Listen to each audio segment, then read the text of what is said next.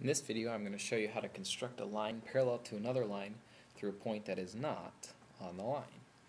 So the very first thing you need to do is draw a ray from a point on line L through point P.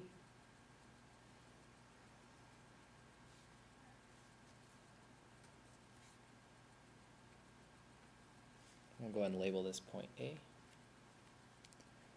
Now, we need to copy the angle here up to here.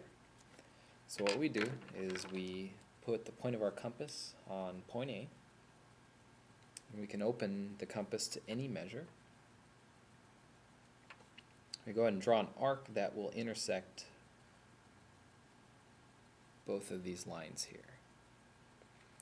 Now we want to move the point of our compass up to point P and draw the same arc. And I like to imagine where that parallel line would be so that when we draw the arc, it's sure to intersect it. Okay. Once you have that, now we want to copy the width of the angle here.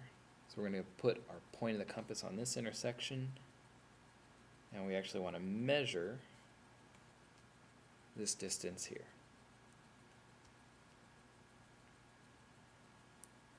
I like to draw a little arc just to make sure that I'm going right through there. And then you're going to move your compass point up to your second intersection. And you're going to intersect the arc that you made.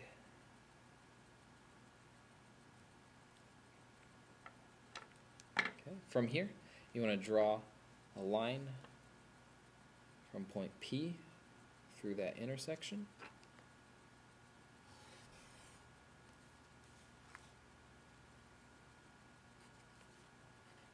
We'll call this line T.